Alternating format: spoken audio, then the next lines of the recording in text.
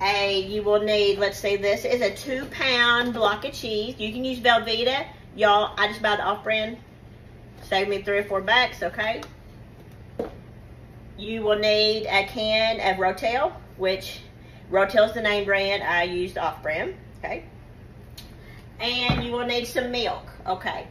So what I'm going to do is I'm going to go ahead. I have cut my cheese up into little cubes. And so I will turn y'all around here so y'all can see.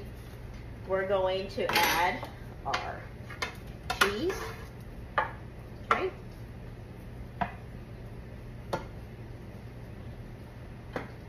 We're going to turn that up on medium. I'm not going to drain the can. Okay. Those are the good juices, so let's leave those juices. Okay. Now I'm just waiting on this cheese to melt. And it shouldn't, looks like it's already melted. It shouldn't take very long. So I am going to put the lid on that. Okay, y'all, all the cheese has melted. Now on the milk, I did wind up adding a 1.5 cups.